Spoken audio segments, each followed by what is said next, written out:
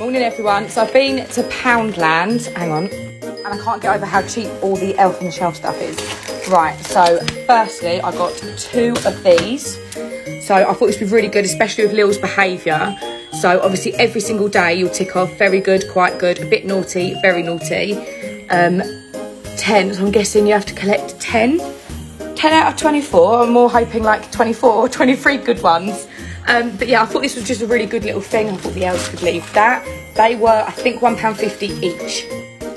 This one, I thought if you put a bit of flour on there, you can make out that they've walked somewhere and messed something up and been naughty.